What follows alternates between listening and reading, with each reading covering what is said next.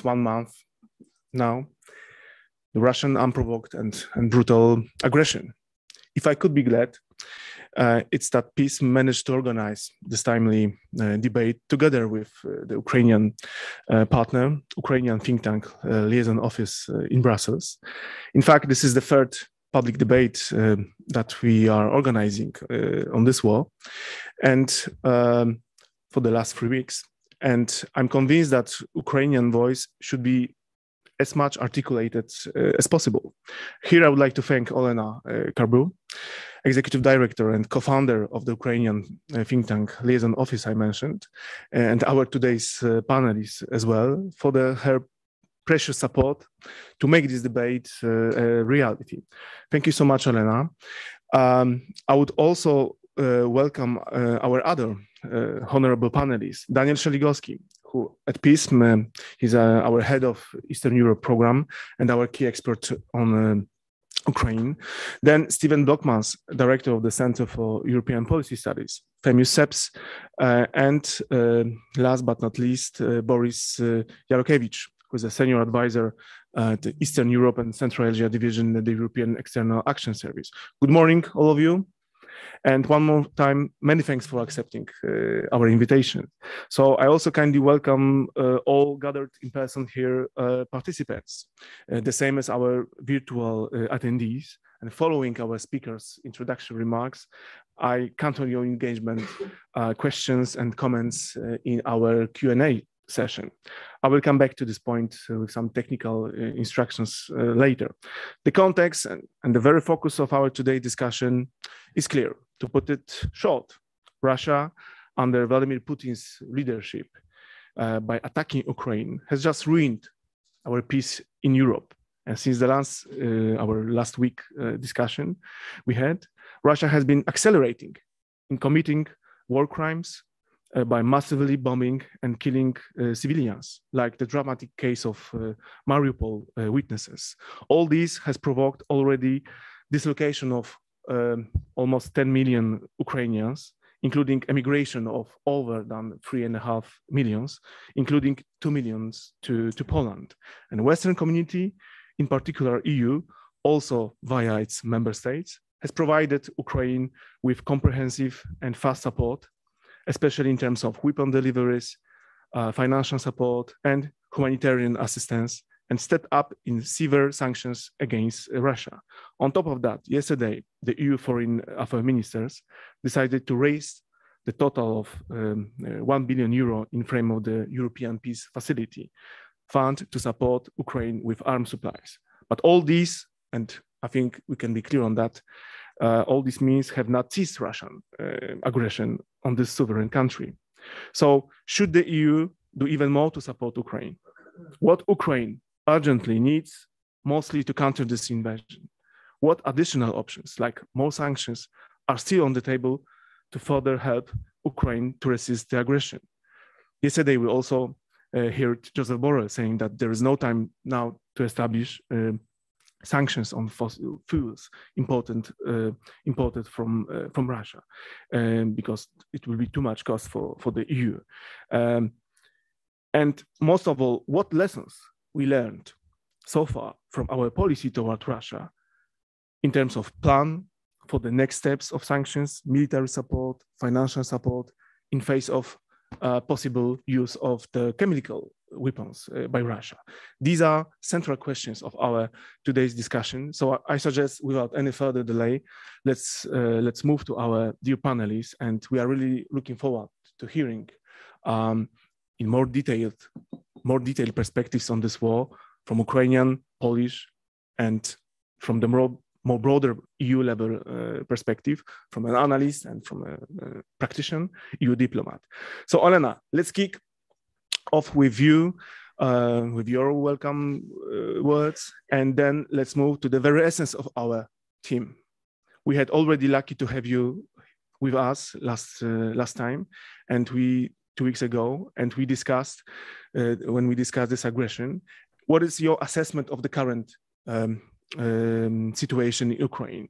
What are present internal developments of this war? How do you assess the EU support and the West support to Ukraine? What could be, in your opinion, be done more? Please, the floor is yours, Olena. Thank you, Lukasz. Thank you for such welcoming words. And on behalf of the Ukrainian think tank Liaison office in Brussels, I would like to welcome all speakers and all participants to this event. And I also would like to express our joy to continue cooperation with our Polish colleagues from Polish Institute of International Affairs. Yes, I was asked to provide a general assessment of the situation in Ukraine. I will picturize this with a few, but to my mind, defining definitions, if you want. Ukraine is fighting. Our spirit is high. This is our existential war, and the majority of our people do understand this. We are deeply shocked by the abyss of the moral fall of the Russian population. We are extremely thankful for the standing with Ukraine by the countries and the citizens of the free world, and we need and we hope for more of practical help of Europe and the free world to stop and to win this war. And now I would like to move to the issues which I do believe are of crucial importance, and answering the main question of this conference is how to support Ukraine in resisting the Russian invasion. And I would put how to help Ukraine to win this war, because this is of absolute importance. I will start with remaining about what kind of war we are dealing with and what kind of targets Putin may pursue by invading Ukraine. And first, it would be the direct attack on Ukraine, and with the purpose of restoration of the USSR or any kind of formulation he has in his head. And in this sense, it includes elimination of Ukrainians as a nation, which actually doesn't exist according to him. And in this sense, Ukraine is a direct target. But the second target of Putin and dimension of this war is actually destruction of the free world, because the Russian regime cannot coexist with the free world. And for Putin, it's important as much as as destruction of Ukraine is attack on the free world, to show that the system is not working, is not capable to defend its values, to defend its citizens. And in this war, and in this sense, the free world is also the target. And this second point indicates that not only Ukraine is in danger, but the free world as such. And this Russian once again, the Russian war against Ukraine must be seen in this broader paradigm. And no one should really feel safe. Unfortunately, this understanding is still lacking in Europe. The war became an earthquake for the European continent, but the real understanding of danger, I'm afraid, is still to come. And the fact that the Russian army appeared to be so weak should not also relax us, because unfortunately this weakness is largely compensated with their readiness and willingness to do outrageous acts, violence acts, and committing crimes of war.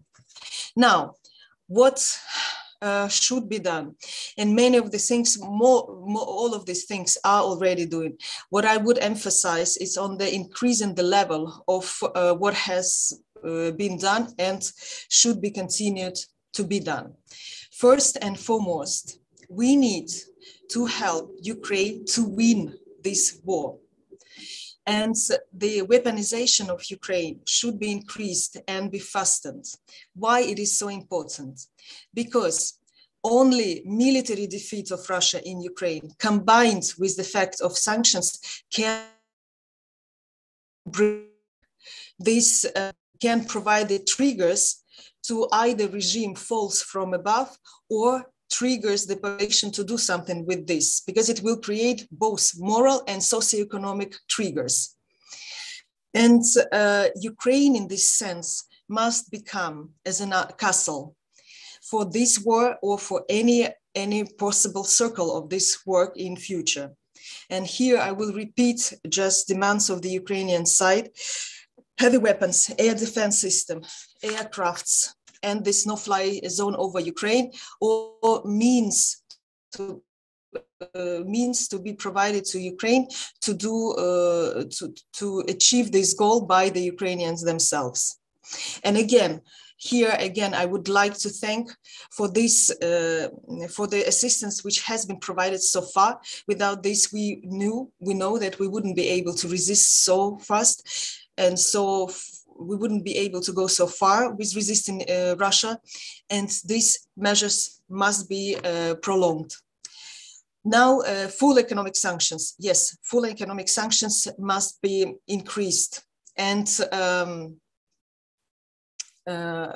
we must achieve cancellation of all avenues for Russia to receive income from abroad. Because today's Russian economy, and I don't need to convince anyone here, is the basis for their military machine. And we need to switch it off before it takes more lives.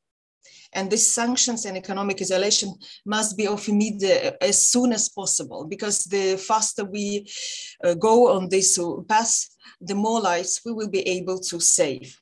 And here, what is important to also to highlight that the sanctions and isolation and economic isolation of Russia must not be lifted until the final defeat of Russia and her removal from all occupied territories, wherever they are. And to my mind, only achievement of these two goals, military defeat and economic isolation, can bring the effect which we would like to stop the war which has been started by Russia, and to prevent it from expanding or from repetition. The third absolutely important element is the protection of Ukrainian civilians inside of Ukraine. The more pressure has to be put on Russia for this. And this is very good that we already started the recording of the crimes of war. And it became very clear that the Russian commander and those who were participating in this invasion and other wars must be brought to court. And international humanitarian organizations should restore their full work inside of the country to help civilians and not to be taken as hostages in the Russian military operations. So this, I would say, these are three crucial issues for the immediate or for now. Now, when we speak about the future, and we already speak about what kind of peace agreement could be, and provided that Ukraine wins this war. And to my mind, this peace agreement should be about full restoration of Ukrainian territory and sovereignty, including the lands which have been occupied in 2014, acceptance of military defeat by Russia, reparations, and security guarantees to Ukraine from existing and from real collective security structures like NATO. Only this, and by the way, what is also important, that Ukraine should not agree or shouldn't be pushed to agree to anything less than this. Because agreeing less than this, it would mean only one thing, that we would give Putin and Russia time and to reallocate resources, to mobilize resources, and to attack again, including not only on Ukraine. And we must be clear about this. And now, speaking about the future, and probably my colleagues will speak more about this, yes, the EU membership prospect for Ukraine, and I can confirm from the Ukrainian side that it has enormous moral meaning for Ukrainians, because this indeed provides the light in the end of the tunnel. And it gives hopes for all the suffering that it may end and the country will have its future. And we do hope for fast and hopefully simplified track of obtaining membership in the European Union, but at the same time, keeping a very close eye on the processes inside of Ukraine, including its adherence to democratic processes. And as has been already mentioned by many, creation kind of Marshall Plan for Ukraine, where a large part of the funds must come from frozen assets of Russia or from reparations of Russia.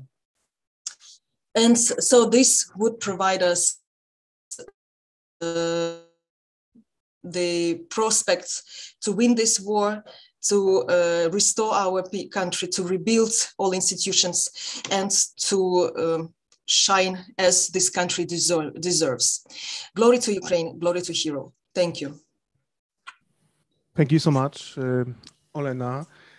Most of all for putting attention on the fact that on the character of this war, that I think we should all the time repeat that this war not has just started 1 month ago, but years ago, 8 years ago. And if you mentioned ceasefire agreements and negotiations, I have this impression that we've been talking about that for years and not just as a recent developments. Thank you so much for your intervention. Let's move now to the Polish perspective. Daniel, how you assess this unprecedented military, financial, and humanitarian use and its individual member states support for Ukraine? And another key question that I think our public is interested to hear is about Poland. What does Poland stand for in this war? What is its particular role in supporting Ukraine military, in humanitarian way, as an EU member state, NATO ally? Moreover, Poland has taken over its also chairmanship of the Organization for Security and Cooperation in Europe for 2022. And Poland, as I said in the beginning, has received, since the beginning of the invasion, more than 2 million already refugees from Ukraine. And this is something also unprecedented for our country. And if you take into account that there is no refugee camps, I mean, in a regular sense, that's, we understand it. And Ukrainians refugees are just have been sheltered at homes or in special facilities provided by particular towns. It's quite remarkable and I think impressive and with unprecedented scale, I would say, for Poland. So please, the floor is yours, Daniel. Do I have like an hour for an answer for your questions? Almost, yeah, okay, great. So 3 points that I would like to make now. The general outlook, what the Russians really want in Ukraine. Please note that I'm going to be saying the Russians, because it's not about Putin, not about Russia, it's Russians. I've long have this painful conversations because I got a lot of relatives in Russia and Ukraine, and I spent a lot of time discussing these painful questions. It is unfortunately about Russians. The second point, what we do and what we should do, and the third point, the outlook for the future, and what we should not do, because that's the equally important. What the Russians really want in Ukraine now, that's kind of war of annihilation. Putin and his and Russia, the Kremlin, they've never recognized Ukraine as a sovereign country. It's always been about Ukraine. It is about Ukraine. It will be about Ukraine. It's never been about NATO. That was kind of Putin bluff, but they, I mean, really pretty much a lot of people bought this Russian bluff. It's always been about Ukraine because Putin, I mean, he always was telling us this pretty much straightforward, that they want kind of, I mean, he wants kind of new Soviet Union being rebuilt. And we remember when he said that the collapse of the Soviet Union was the greatest catastrophe of the 20th century. So this is about Ukraine, not about NATO. One thing, the plan A was, of course, to capture pretty quickly Kyiv and to have a sort of regime change in Ukraine. Of course, this didn't fly. And now we are looking for kind of alternative scenarios. Probably that's gonna be kind of this destroying the Ukrainian statehood as such, or trying to divide Ukraine into two. The front line probably would be along the Dnieper River, or trying to capture some Ukrainian territory in the south and east, and then trying to establish this quasi People's Republic. We know now that there have been some attempt to establish Kherson People Republic, kind of similar to the Donetsk and Lugansk. But this is the thing, I mean, the Russians know that capturing Kyiv now will be quite problematic, and they know, or they are aware of the fact that they are going to spend some more time in Ukraine that at the very beginning they thought that's going to be. So they are trying to, or they have been now prepared for the occupation of the Ukrainian territory. Although at the very beginning, I think that was not the plan. That the plan was only to capture and then withdraw after the regime changes is done in Kiev. But anyway, if we have the general outlook that probably now the Russians' point is to destroy the Ukrainian statehood as such, now we pretty much can say what we should do in terms of supporting Ukraine, because I've always, I often hear that the point is to have a ceasefire in Ukraine. I mean, yes, that's pretty much important to not to have Ukrainian civilians being killed by the Russians, but I don't really believe that's the point. The Russian military has to be unfortunately destroyed in Ukraine. The point is that we should not end up with sort of Minsk 3 in Ukraine, because we now remember what happened with Minsk 1 and Minsk 2, and Minsk 3 means that Russians have only a sort of time to regroup, to resupply their military, and then once again to resume the military operation and to go again, be it Kharkiv or Kiev, it doesn't really matter. But 3 points in terms of what we should do now to help Ukraine. The first thing is, of course, military assistance, which means that we should supply Ukraine with any weapon they want us to supply. So, of course, we have to fight this war because we are into this war. I know that from, let's say, if we are in Portugal, it could be, I mean, we could say, yeah, that's a country, but that we don't really know much about, and it's pretty much far away. But for example, from Berlin to Ukraine, it's pretty much closer than let's say to Italy. So it is. I mean, the consequences are quite direct for the European Union and for NATO. I heard from Olena about the no-fly zone. I find it pretty much problematic now, because that's kind of very much offensive instrument rather than defensive one. So we should, I mean, if we are talking about the imposing of no-fly zone in Ukraine, then we have to attack the military targets the Russian military targets in Ukraine, in Belarus, and in Russia. And we are not going to that. That's quite problematic, not only from the political point of view, but also from the military point of view. So, but anyway, what we consider undoable now could be possible in 2 weeks or in 3 weeks, and could be necessary in 1 month, because the situation on the ground changes very quickly. And the political pressure on leaders in Western Europe, it could really increase in a couple of weeks and a couple of months. The wars, sometimes they take a lot of time. So we don't know whether the war is gonna end in a few weeks or in a few months, or maybe in 1 year. If there's gonna be a war of annihilation and a war of attrition, it could take a really lot of time, and we have to be prepared for that. So weapon supply is one thing for Ukraine. Two instruments or 2 things that are really important now is, of course, air defense, that we should supply Ukraine with air defense instruments. And the second one is how to help Ukraine to fight long-range missiles and long-range artillery strikes. If the Russians are going to fight, or if they are going to capture Kyiv, or they are going to attempt to capture Kyiv, that's the plan probably. What we have seen with Mariupol would be probably repeated along Kyiv. So that's the thing that we should help Ukrainians fight. Next thing is the economic assistance, because these are not only the Russians that bear the heavy cost of the war now, but the Ukrainians as well. The Ukrainians did really well at the moment, but let's say in a few weeks or in a few months, there will be some financial problems with Ukraine. Now, the Ukrainian Central Bank have, let's say, enough money for 2 or 3 months to doing really good business.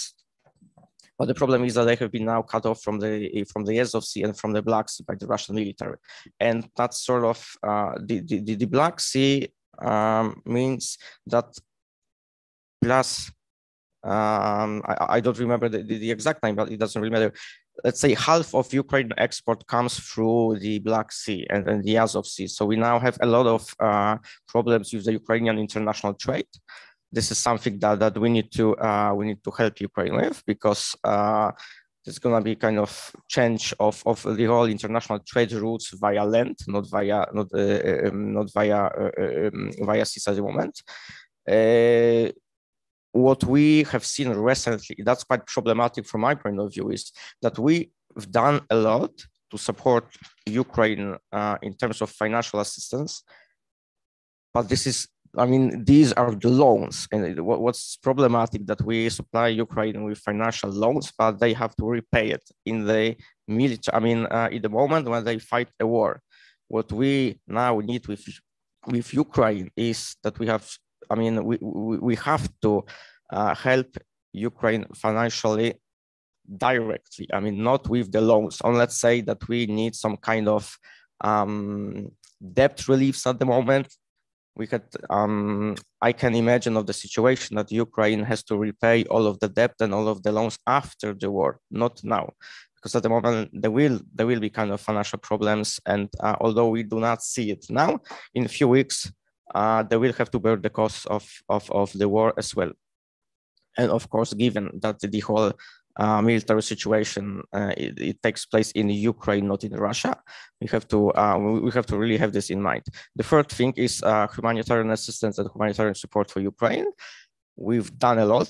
We've done a great job, but then again, please remember that Ukraine was always called this breadbasket of Europe, but now let's say 1/3 of the whole black soils and soils in Ukraine are out of operation because of the military, of the Russian military being in Ukraine. So then again, in a few weeks' time, where there's going to be summer in Ukraine, there will be a lot of problems with food supply. And that's what we should really have in mind. And we should be prepared for that. I mean, to supply Ukraine with really basic needs in terms of humanitarian assistance. Again, one of the most important points, we have to be prepared, or let's say we have to bear in mind that the most important focal point in terms of, let's say geographically now, is Polish-Ukrainian borderland. Because if the Ukrainians are cut off from the border with Poland, probably we've done, I mean, we are out of the operation, because we could supply, of course, Ukraine during, let's say, along the Slovakian, Ukrainian, or Romanian, Ukrainian border. But the most important point is now the Polish-Ukrainian borderland. That's where all these supplies are coming to Ukraine. Now we've sort of outlook for the future and the negotiations. I don't really see a room for compromise between Ukraine and Russia at the moment. My point is that this is only a general Russian bluff, that they are trying to convince the West that there is, let's say, that there is some potential for having an agreement between Ukraine and Russia. We saw these articles in the Financial Times and different Western media coming only from the Russian side, not from the Ukrainian side. That they've been negotiating something and there is progress, etc., but there is not. My general assessment, or my general, my pretty much private assessment, is that the Russians are bluffing us. I mean, they want us to believe that the agreement is pretty much close. Why?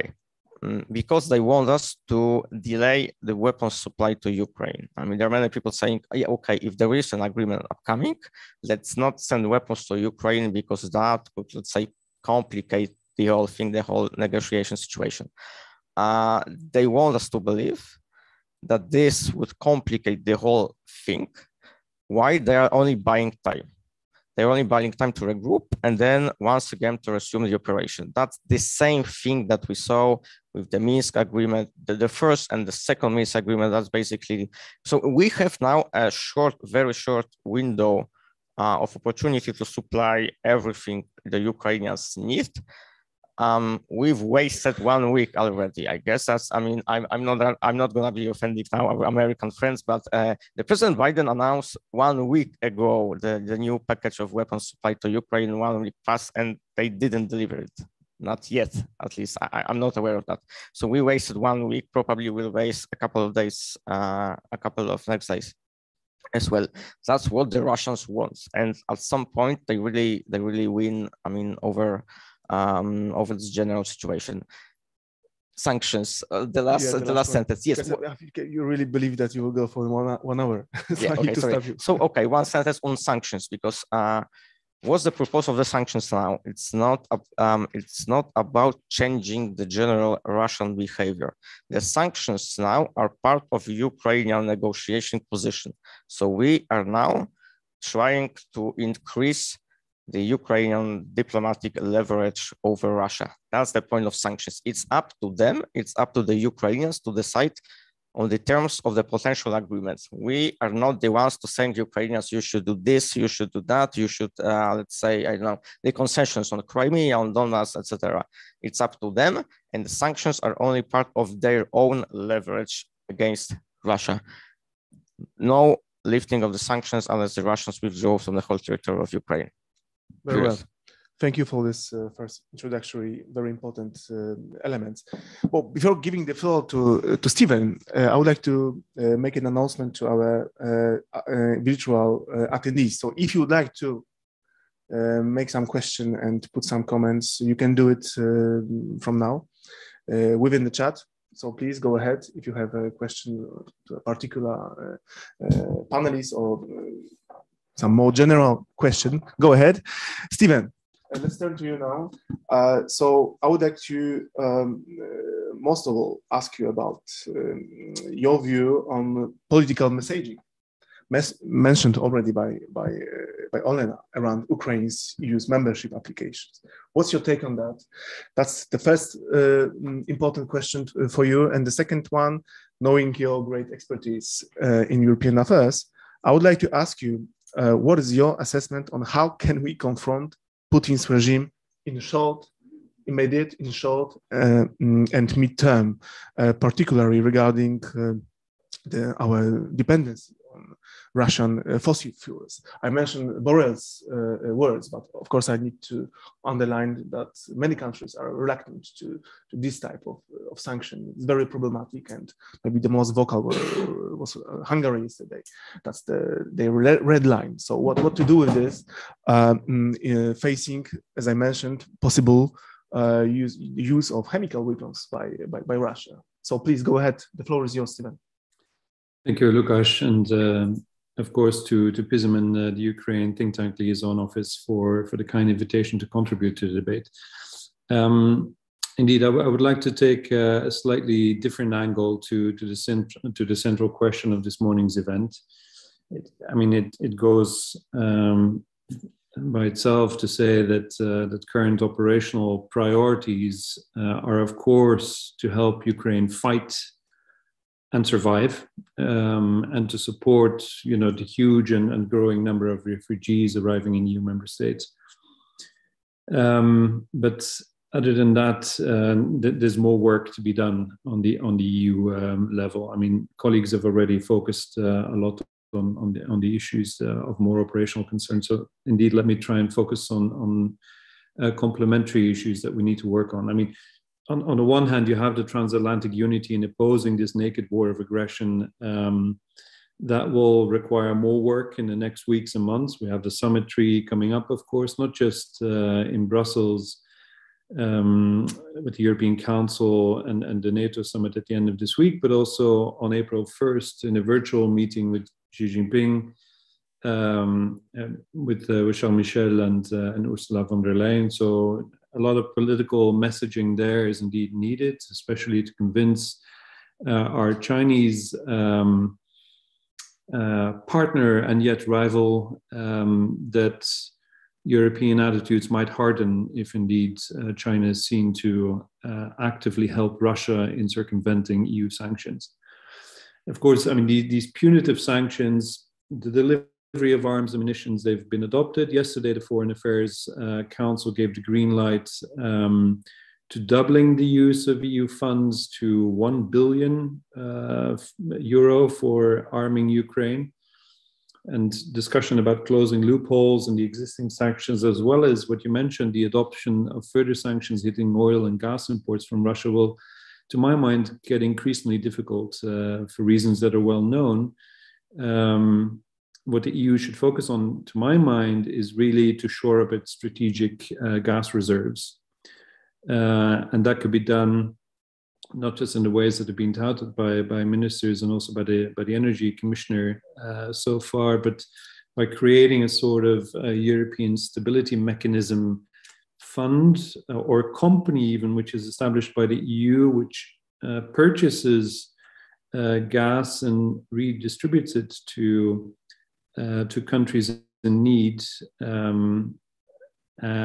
So I mean, there is a concrete proposal there that we've developed and which can be looked up on the website. But I would like to focus a little bit more on this political signaling effect on Ukraine's EU membership application. And so, as a matter of urgency, I think a stronger positive response to the application is needed. The European Council at Versailles is, of course, given a swift and strategic approach or response to embrace Ukraine as belonging to the European family, which is essentially a diplomatic formulation found to satisfy reluctant member states of going too fast. Effectively, though, what the heads of state and government have done is to play for time, so as to resolve their internal disputes. I mean, the first cracks of divisions which have appeared between them, and put the ball in the court of the European Commission. And then we saw reports over the weekend that Commission President von der Leyen reportedly said to President Zelensky that the Commission would take several months to issue its opinion. Now, when the country is in a war of survival and is partly occupied by Russian forces, it goes without saying that the normal enlargement procedures cannot be applied and should be adapted, to my view. There's no legal impediment for the European Commission to depart from its established practice to compile a 300-page questionnaire and to follow up in a long and arduous bureaucratic process for which the Ukrainian administration simply doesn't have the bandwidth at the moment. So, and I agree with those that say that the point of granting candidate status quickly is of paramount importance to signal the EU's fundamental support to a Ukraine which is whole and free, which will be whole and free, and thereby to give hope for a better future that can lie ahead. And I would advocate that due to the big investments made since 2014 by Ukraine in implementing the association agreement and the deep and comprehensive free trade arrangements that exist within it, whose chapters, by the way, are the same as for the existing enlargement process, Ukraine indeed already qualifies for candidate status as justified by objective facts. And at CEPS over the last couple of years, in projects which have been sponsored by the Swedish International Development Agency, more recently by the European Commission's own DG Trade, following their methodology, we've conducted detailed evidence-based analysis, which shows that, at least until 4 weeks ago, in terms of approximating EU laws and norms, the 3 East European associated states may be ranked alongside the 4 Western Balkan states that have been granted candidate status, and well ahead of the other 2 Western Balkan states that have been qualified as potential candidates. So to my mind, Ukraine should be fully integrated in the existing enlargement procedures. The snag is, however, that these procedures and the methodology are themselves in need of thorough revision and upgrading. And the enlargement methodology as it exists continues to suffer from this binary in or out type of dialectic that has kept the Western Balkan countries in limbo for years. And the February 2020 revision of that methodology has not generated the momentum that had been expected from it. I'm not advocating to replace it, especially not if the opening of accession talks with Albania and North Macedonia got unstuck thanks to the lifting of the Bulgarian veto. But the procedure needs to be improved so as to generate the necessary buy-in of member states in support of reform in applicant countries and assisting the European Commission in doing its monitoring job in a much more evidence-based, quantified manner. And It is here that, in cooperation with a Belgrade-based think tank EPC, CEPS has published late last year a proposal advocating a process of staged accession to the European Union, which foresees the introduction of clearly marked and conditioned steps towards membership, with larger benefits in terms of structural funding, in terms of inclusion of applicant countries' administrations, members of parliament, in the functioning of EU bodies and institutions, which was hitherto not foreseen in the process or only at a very late stage. This, we think, should afford both the political status and produce tangible rewards for reform, thus tying candidate countries into a more genuine pre-accession process, at the same time providing for regress procedures in case of backsliding on key indicators, as we've seen in Serbia, for example, thus alleviating fears among certain member state capitals of adding new veto players around the decision-making table of the Council. And what we've done is we've essentially sounded out government officials in Western Balkan countries. We've toured capitals of EU member states, most notably in Paris, both at the Élysée, at the Quai d'Orsay, in Berlin, at the Bundeskanzleramt, the Ministry of Foreign Affairs, The Hague, Vienna, Stockholm, etc., where that proposal has been met with cautious optimism, in certain cases enthusiasm. And we think that this proposal deserves now more consideration by the EU institutions and member states like Poland, in the interests of both Ukraine, as well as the Western Balkan and the other Eastern European states that are either already tied into the process or that have applied for EU membership. And that should tie Ukraine, in particular, in the process, which is guided by a firm prospect of EU membership. And for that, the Commission should issue its opinion fast and put the ball back in the court where it belongs, that of the member states. They need to have the political courage to see their commitments made at Versailles through, to grant candidate country status to Ukraine, as 11 countries of Central and Eastern Central Europe have already called for, of course. And that decision, of course, comes at no additional cost to the burden of Ukraine and member states that they are already carrying at the moment. And it underlines the commitment of the EU to the free choice of Ukraine and its citizens to determine the future course of their country. So that would be my answer to the question, what's needed. Of course, humanitarian support, provision of weapons and munitions, this has been described. I would add candidate country status immediately, certainly not later than the European Council summit in June. And then for the post-war situation, of course, a massive reconstruction and development program should be prepared, a return to the DCFTA agenda, and staged accession.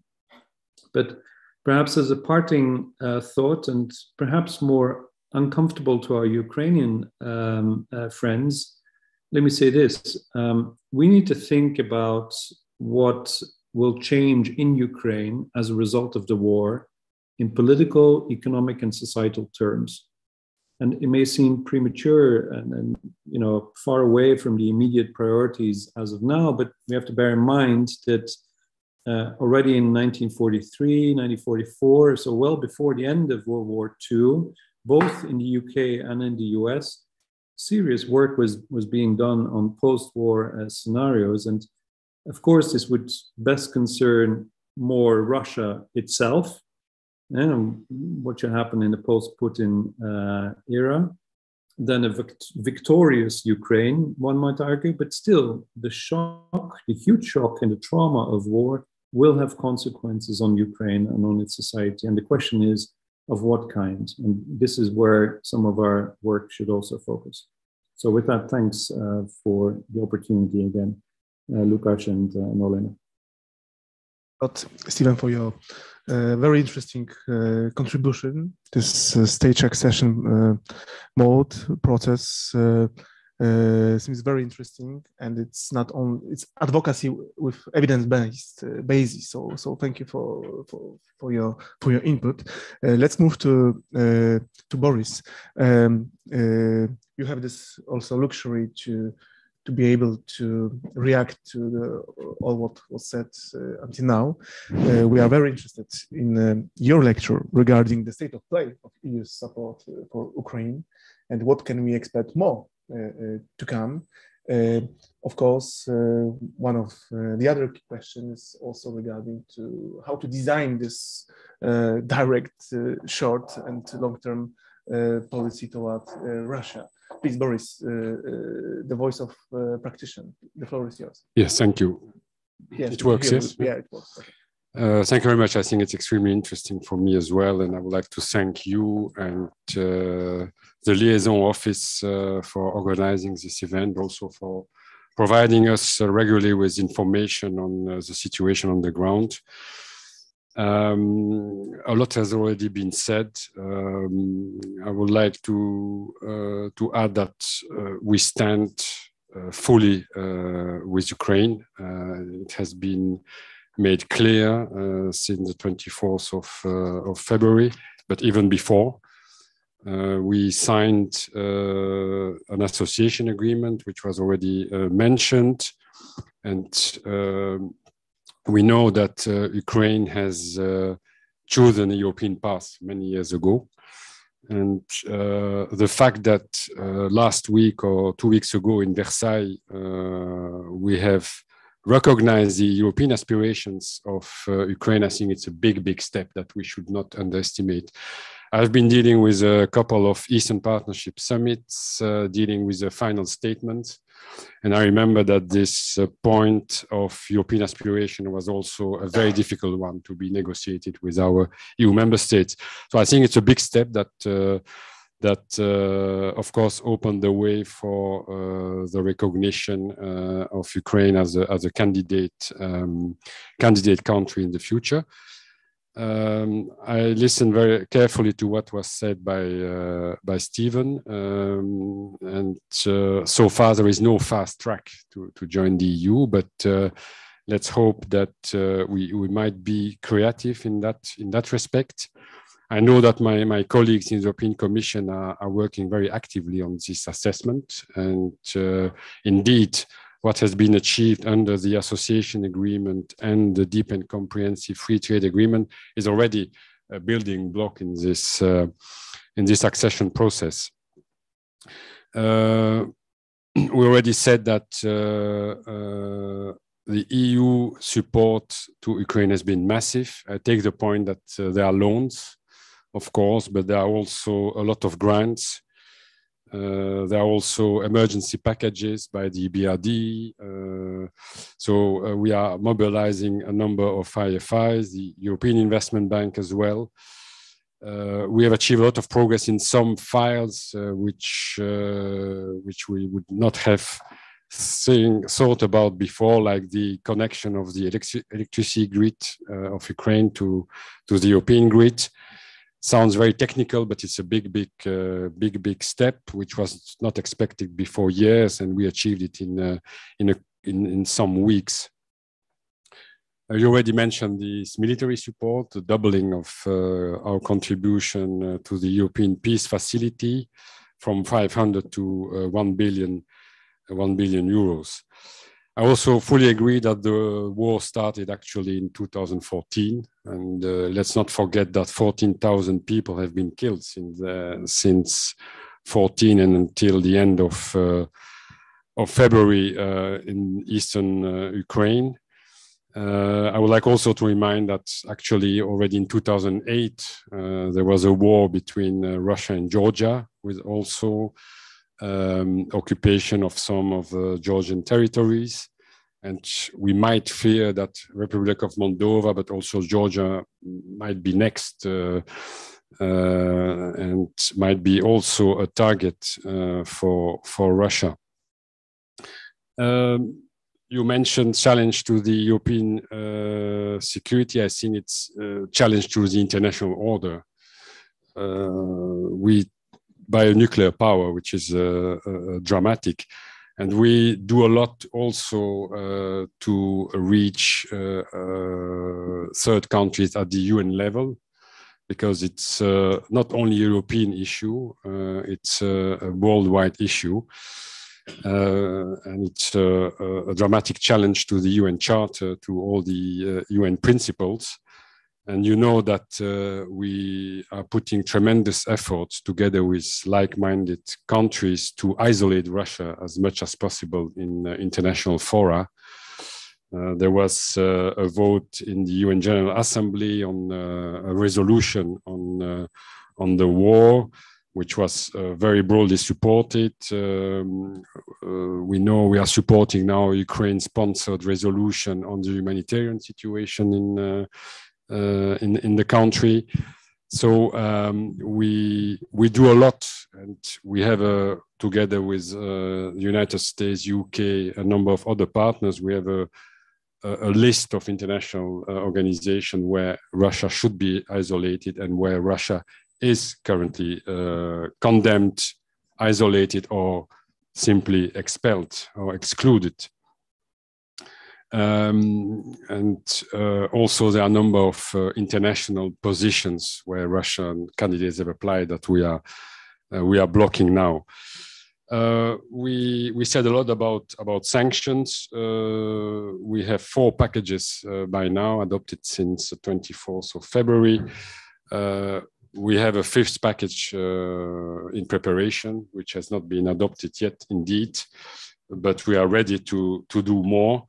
And these sanctions are unprecedented. I think I've never seen such hard-hitting sanctions, which through will have a mid-term impact. I mean, it's not an immediate impact, but it's clear that the objective is to have Russia cease its military actions and withdraw all forces and military equipment from the entire territory of Ukraine. That is one of the preconditions to lift the sanctions. So most probably the sanctions will stay for long. We know that they have a very tough impact on the Russian economy,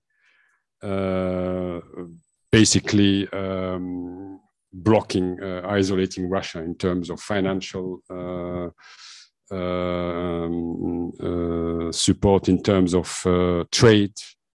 And we know that we are withdrawing the most favored nation status from Russia, so depriving Russia from the benefits of the WTO membership. I guess the next step by Russia would be a withdrawal from the WTO. We'll see what the State Duma will decide. I would not agree that we are against Russians.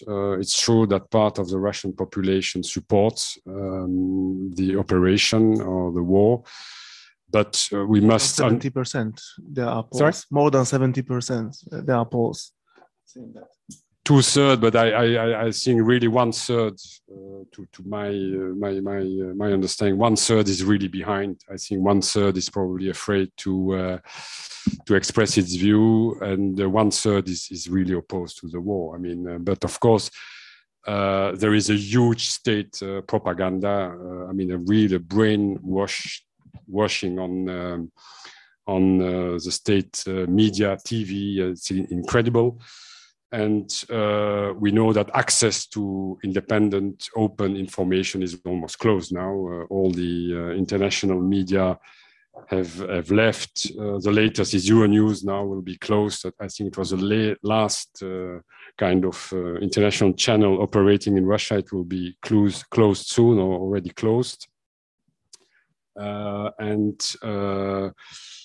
All the independent media, I mean, TV, Dost, Echa Moskvy, they've all been closed. Only Novaya Gazeta tries to survive. It's the last, I would say, independent newspaper, but it's extremely difficult. So we still try, and we will continue to try to reach Russian citizens, to explain our policy that our sanctions are there to stop the war, to stop the military actions.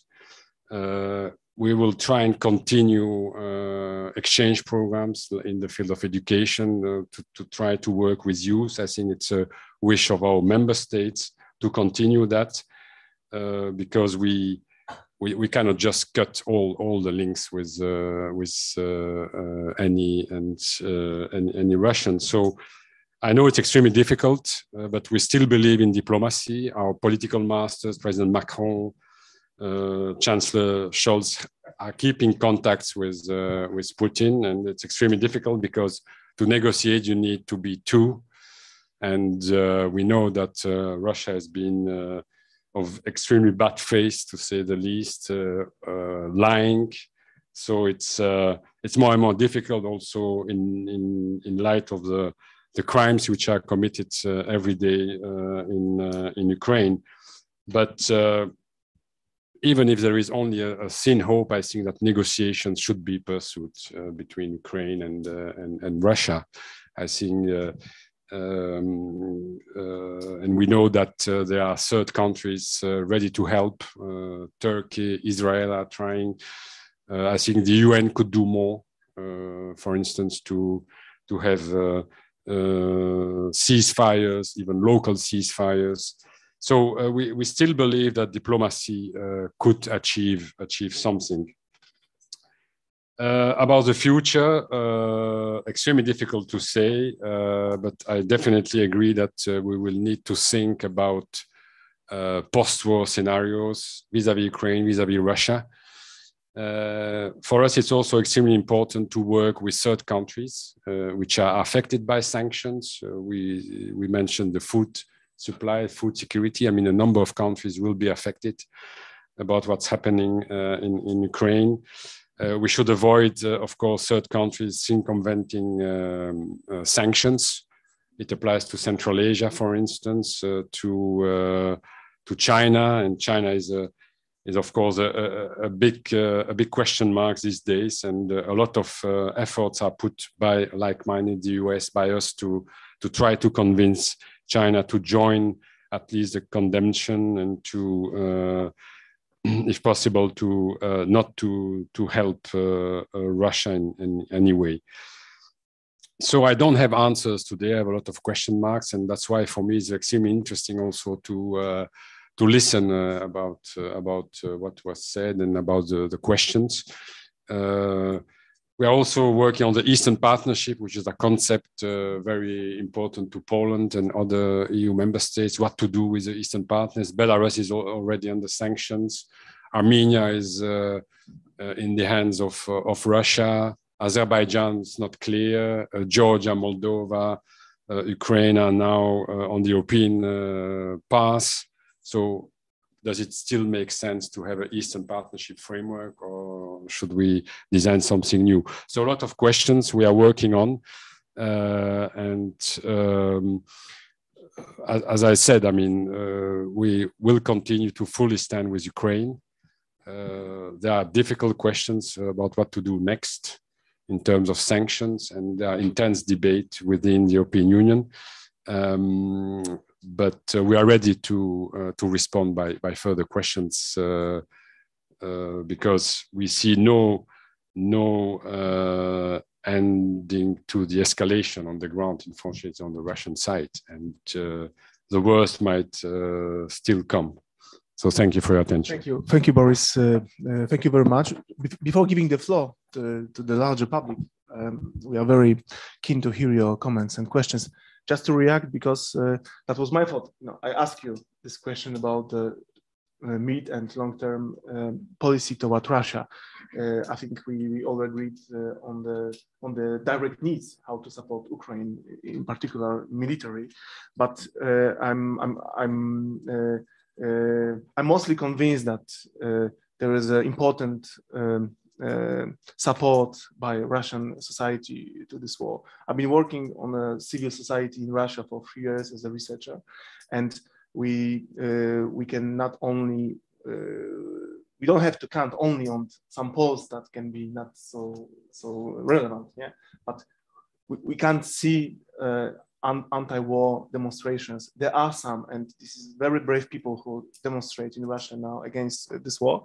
But this is also a fact that we don't have this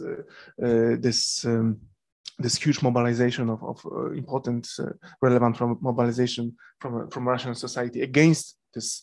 We can now state it, the more and more war crimes that are happening in Ukraine, and we'll see what will happen next when Russia has been radicalized itself, not achieving direct military goals.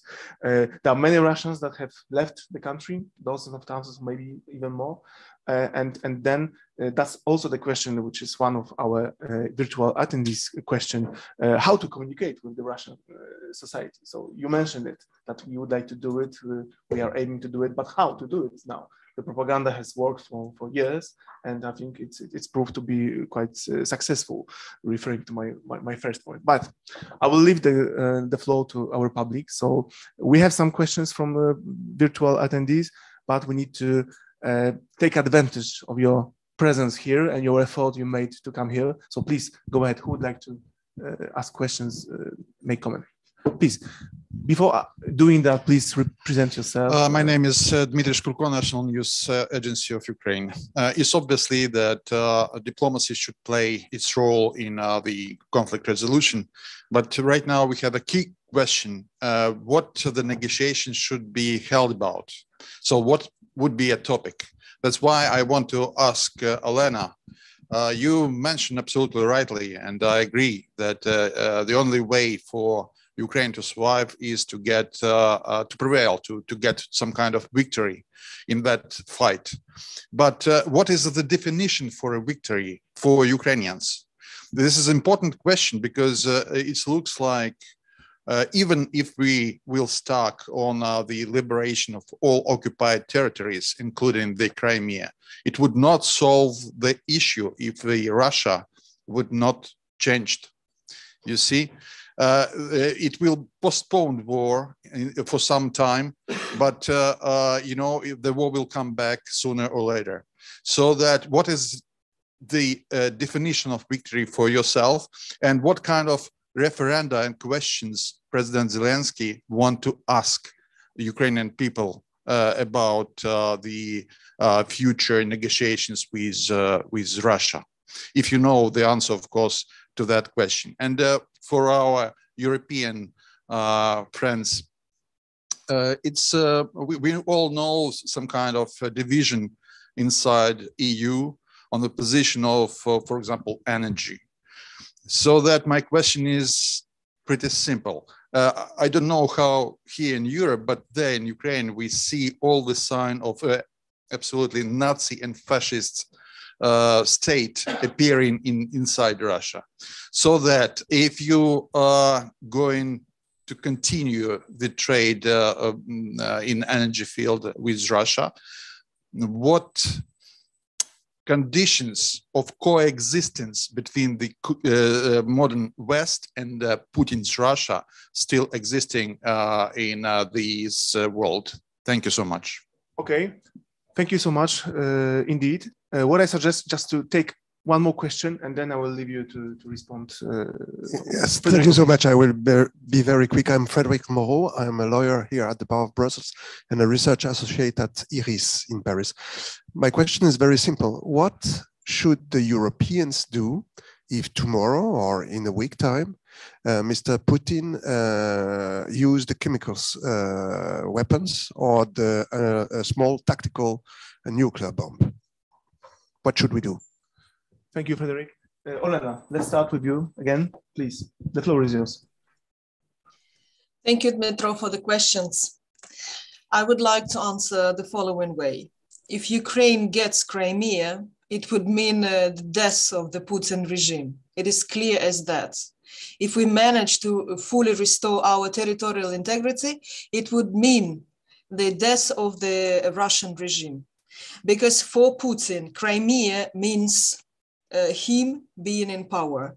He loses Crimea, he loses power. That's it. That is why I insist on military win of Ukraine in this war. because it creates a moral trigger for elites, for the population, that he has lost. Putin did not bring what he has promised to these people. That's it. And that is why we need to insist. And coming to your second question on referendum, we know, right? We Ukrainians, we took the promise not criticizing publicly the authorities in times of war, and we keep our word. But it doesn't mean that we stopped monitoring the actions or intentions of the authorities. And this referendum in times of war, it's one of those intentions which we need to keep a very close eye on, and to make it very clear that now the Ukrainian authorities have full capacities in their hands to make decisions. And I already listed the conditions in which can be considered as the victory of Ukraine. And no referendum on successions or any other decisions in terms of giving any preferences to Russia can be held. And we must be very clear about this. And this is, by the way, this is our job of Ukrainians, to keep a very close eye on this and to alarm on any processes which we see may go against the interest of Ukraine. So thank you for the questions, and we will win. Daniel, the floor is yours. I would change the perspective a bit. So the question on what would be the Ukrainian victory is quite problematic for me. So I mean, our end goal should be to deny the Russians victory in Ukraine. If we deny the Russians to achieve the political goals in Ukraine, that's actually the Ukrainian win. So they cannot change the Ukrainian political system, and they cannot capture more Ukrainian territory. I mean, that's the basic thing. And if we deny the Russians victory in Ukraine, then we have the Ukrainian victory as well. Derived from that, we got the point on the negotiations. I think that the shuttle diplomacy with Moscow should immediately be stopped. I mean, there is a President Putin cherry picking different Western leaders and then playing one against the other. I'm not gonna talking, let's say, with the Polish president, because I can talk to the French one, yeah? Or to the Chancellor of Germany. It brought no results. We should be helping Ukraine, and it's up to President Putin, it's up to the Russians to call us. I mean, we have to, let's say, we have to create the situation in which these are the Russians that need to talk to us. That's why I'm saying, if we deny the Russians victory in Ukraine, then at some point they would have to create for themselves this kind of face-saving option. And Putin was given so many face-saving options, and he was never interested in that. And we are still looking for some face-saving options for him, and he's still not interested in that. We saw it in Mariupol, in Kharkiv, in Kiev. We're still thinking about, I mean, we've been more thinking about Putin and Russia than about the future of Ukraine. And about the future of Ukraine, I don't think we, at least some of us, will not like it, because there's gonna be a fortress Ukraine in the future. I see no other option. There's gonna be kind of Israeli military state in Ukraine, because even after the war, there will be, of course, the war trauma in Ukraine as well, but there were many voices even before the war, before 2014, saying that the Russians are there, Russia is there, Russia is here to stay, and they have to be prepared that this is a long-term threat to the Ukrainian existence, to the existence of the Ukrainian state as such, and they have to be prepared to fight this long-term threat. So now, after the war, we will have a really militarized state in Ukraine. I see no other option. That's called, we can call it Fortress Ukraine, no matter what, but I mean, that's be the end goal in Ukraine after the war. And some of us would not like it, I believe. There was this point, again, whether there could be some kind of compromise reached with the Russians. We've been looking for a win-win scenario in Ukraine for a long time. I don't think it is possible because the Russians don't see it this way. So for President Putin and for the Kremlin, the basic scenario is the full subordination of Ukraine. If they cannot achieve it, probably day by day now they are coming to the understanding that it is not possible. The second preferred option by the Russians is to destroy the Ukrainian statehood. So there is no win-win scenario, although we can look for that, but it's not existent. It's non-existent in the Russian way of thinking about Ukraine. What the Russians think about Ukraine is, now I will be quoting, let's say, President Putin. So what he thinks is either I control Ukraine in its entirety fully, or there is no Ukraine at all. That's what we saw. That's what we have seen in Mariupol now. What the President Putin is doing, what he's saying, what the Russian military is doing in Ukraine. So either they control Ukraine fully, or there is no Ukraine. So again, what we have to do, and what would be the Ukrainian victory, to deny the Russians' victory in Ukraine. Steven, your turn, and then Boris. Thank you, Lukasz, and for the question as to divisions within the European Union. Of course, on trade, decoupling is in progress, and both the European Commission and individual member state governments have issued plans to speed up basically the differentiation of their energy resource intake so as to become independent from Russian gas and oil supplies. I think the next winter, will provide us with a thermometer, pun intended, to gauge European resilience in this field, not just in Germany, but especially in the Baltic states and in the other EU member states that are 100% have been 100% dependent on Russian gas. Now, the visions on the future Nazi state of Russia and what conditions of coexistence would have to be formulated then. I think it's already clear now that the EU's Russia strategy, it's not really a strategy, it's rather 5 guiding principles developed by Mogherini in 2016, that approach is clearly at an inflection point.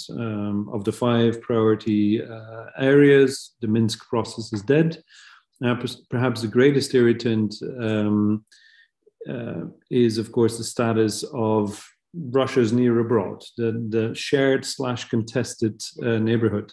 And this issue intersects with several unresolved questions, resulting, of course, from the Soviet Union's collapse, which Mr. Putin has been advocating quite adamantly, but which also have, of course, antecedents across centuries of Russian political thought. What are the boundaries of the Russian world? What privileges flow from Russia's claims to great power status, and who gets to write the rules governing the European security system? There it's clear that Putin has no role whatsoever. He's proven himself to be a pathological liar who cannot be trusted. In the other field, selective cooperation, in the future, fortress Russia, Nazi fortress Russia, seems out of the question as long as Putin sits in the Kremlin, and the EU's ability, therefore, to develop closer relations with civil society will not only prove more difficult in an increasingly totalitarian Russia, but also risk further escalating tension with that totalitarian regime that is trying to ensure its survival. So, continued isolation of the regime is obviously, in that scenario, the one option, or the main condition. Whether containment is really possible will depend on China to a great extent, and however, the geopolitical forces that have been unleashed by Russia's war of aggression against Ukraine will settle over the next months, if not years. Whether the EU collective will be able to actually mobilize to support the resistance within Russia is, I think, again, prone to the type of divisions that we've talked about before. So I'm rather skeptical, of course, of such a scenario of coexistence as been framed in the question. I think it will be, parallel lives that will have to be led in that scenario. Steven, thank you. I can see your engagement. Just a second. There are several questions from our virtual attendees here. There is the will to ask questions, to engage. Thank you. I'm very thankful for that. But before we turn to the second round of questions, Boris, please, your turn. Yes, thank you. I think Ukraine has won to some extent, morally, if not military yet. So it's a total Russian failure. I mean, that's clear. So it's a defeat for Russia on all fronts. So that's about the victory. Of course, the war, the invasion is not over yet, and we'll see how situation evolves on the ground. But I would say I'm rather optimistic on the outcome.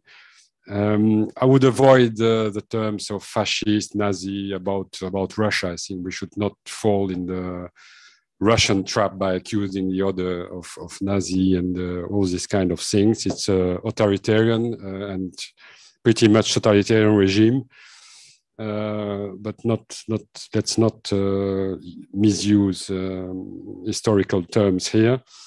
I would also be more careful about personalization. I mean, it's a system. So, of course, everybody is focusing on the president, but even if he goes, I mean, I'm not sure we'll get something better instead. So it's really a system that needs to be changed. And as it was said, I mean, that's what we try to achieve with this economic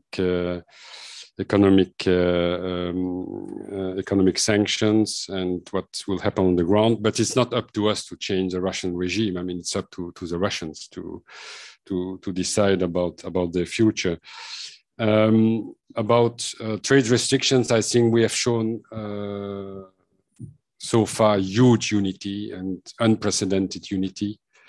There is also a dynamics with like-minded G7 and so on. So if needed, I think we will come to more sanctions, including in the oil, gas and coal sector. And of course, I cannot prejudge what will be our reaction to the use of chemical weapons or tactical nuclear weapons. It's more a question to military experts, but I think we are ready to go further into sanctions if it happens. That's clear, and we know that there will be a price to pay for citizens, for Europe. But I think we have demonstrated so far that we are ready for that. And I really believe that our unity, solidarity will continue. And finally, there was, I think, a question how to reach Russians. I mean, we are starting using social networks, Russian social networks. As we know, Facebook, Instagram have been declared as extremist. Closed. Internet might be closed one day or switch to a Russian net. But we are working. I cannot say everything now, but we are working on reaching citizens using national Russian social media. Thank you, Boris. So we continue privileging the in-person presence. So please ask your question, and then we move to the most interesting one from the virtual attendees. The microphone, please. Yeah. Merci. Thank you very much. Iskra Kirova, I'm with the Open Society Foundations, and I'd like to pick up on this question of the membership application. Indeed, the European leaders in Versailles missed a historic opportunity. This could have been the moment when they jointly declare that Ukraine, Georgia, and Moldova have a European membership perspective and that one day they will become members. It would have cost very little. It would have sent a very important political message.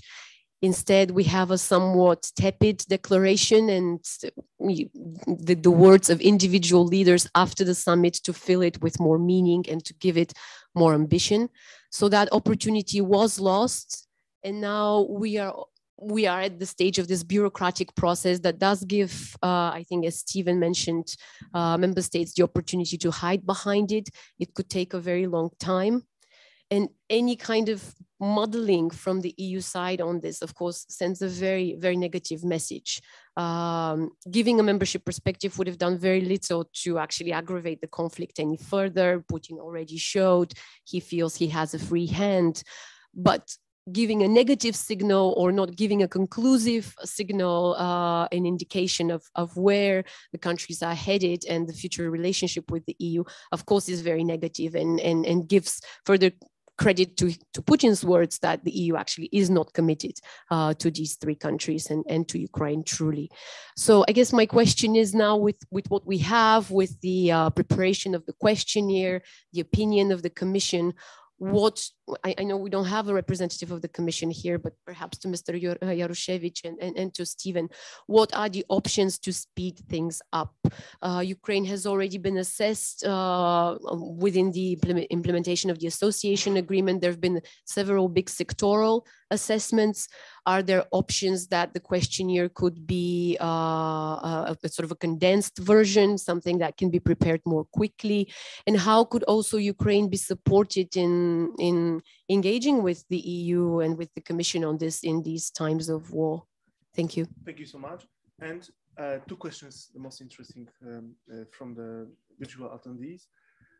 First one, complex one, so please concentrate.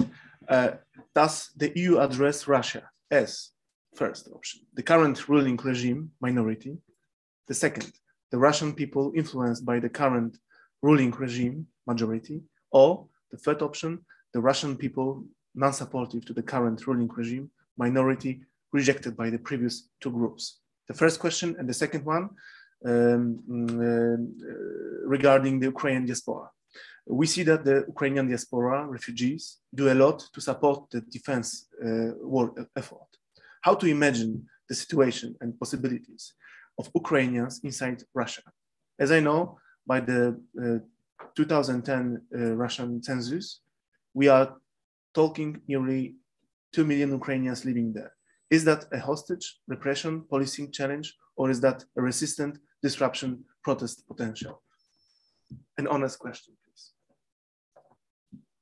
Go ahead. Honest response. Yeah. That's honest question. Honest response only. As from the beginning, Olena, please let's begin traditionally from it. I would probably take this Ukraine diaspora inside of Ukraine, inside of Russia. I saw this question in the screen, so here is my thoughts. We do not know, we do not have knowledge or expertise about what are their feelings or what are their understanding about the war of Russia in Ukraine. Do they see it as a war of Russia, or do they see it as a special operation, or don't they see at all what is happening? Because as you may know, many Ukrainians do have relatives in Russia, and what has happened since the beginning of this stage of war, many of these connections have been cut because of we understood that this is a clear misunderstanding, complete misunderstanding or alternative picture in their mind, and that's why we do not know whether they themselves continue to consider themselves Ukrainian or not. And if this division in their minds exists, we do not know. So my message would be, and my outcome of this is that again and again, this job, unfortunately, has to be done by Ukrainians and the citizens and the countries of the free world.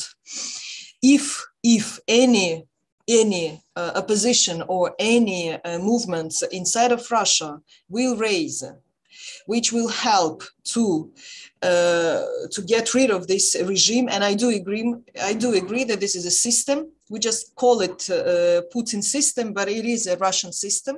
So if anything appraise inside of Russia, let's take it as a nice bonus but not more. But do not count on this. And again, let's mobilize our resources to help Ukraine, our main battlefield here now in Ukraine. And absolutely what we do need is to help Ukraine in military terms, in financial terms, in ammunition, in support and fuels, in everything to win the war, and to help Ukrainians to resist and to mobilize the free world, because we do understand the consequences of the sanctions on citizens and countries of the free world, right?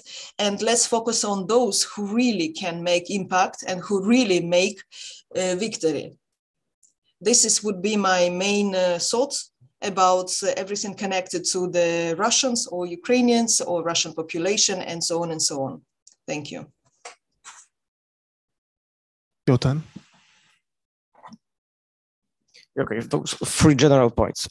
Point number one is I've been always critical about the European Union, but this time I will be kind of more optimistic. So we've really done a great job, but that's not a time for self-congratulations. I mean, there will be time for that, but not now. We have to support Ukraine pretty fast, because once again there is a small window of opportunity now before the Russians again resumes the military offensive. That's point number one. Point number two about the Russians or Russia in general. I don't think that our priority now is to take care about the Russian population or the Russians. One of the points of pressure, one of the instruments that we have on Putin, on the Russian regime, is the Russian society.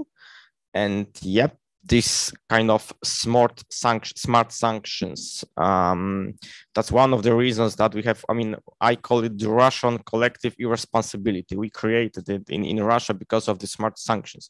We took care so much of the Russian society that they now subscribe to the Putin's, to the regime's view about Ukraine and about the war against Ukraine. Now is not the time to take care about Russians. We have to impose several costs on the system, on the Russian society. It's up to them, of course, to stand against the system.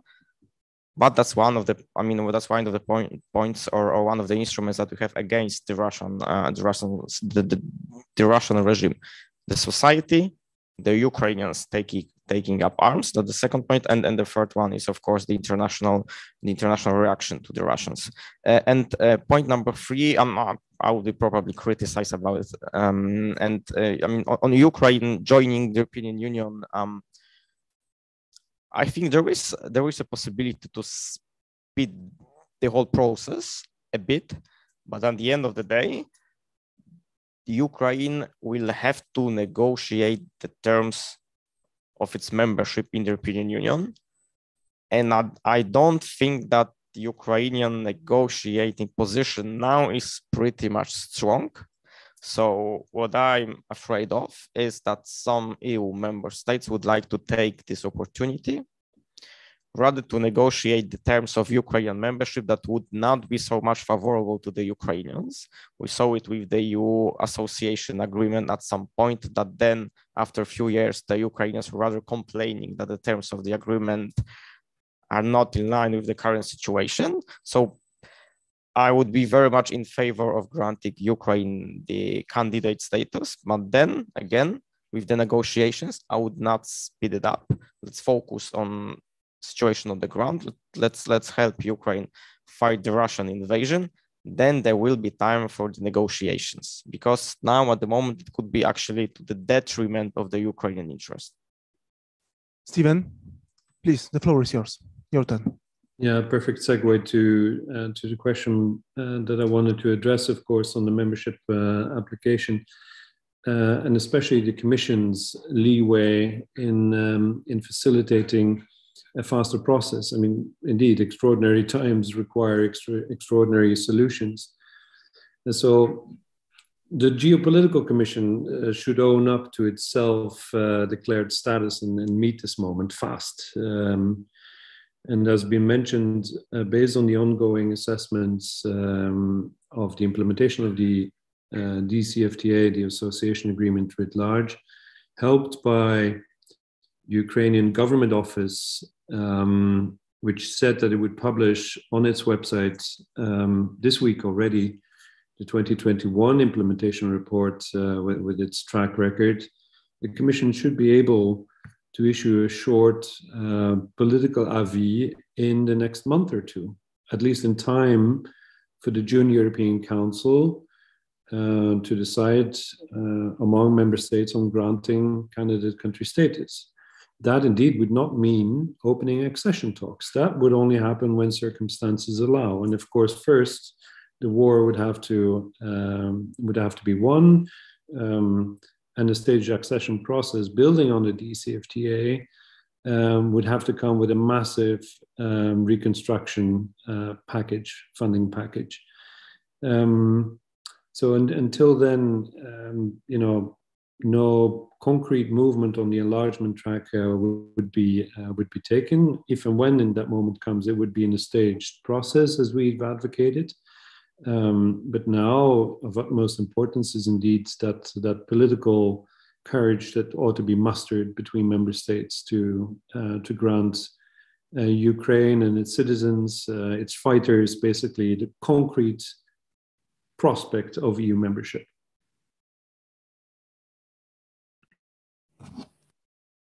Yes, very briefly. On the membership, I don't think that the candidate status would have changed anything, unfortunately. I still believe that NATO is much more of a red flag, the potential accession of Ukraine and so on.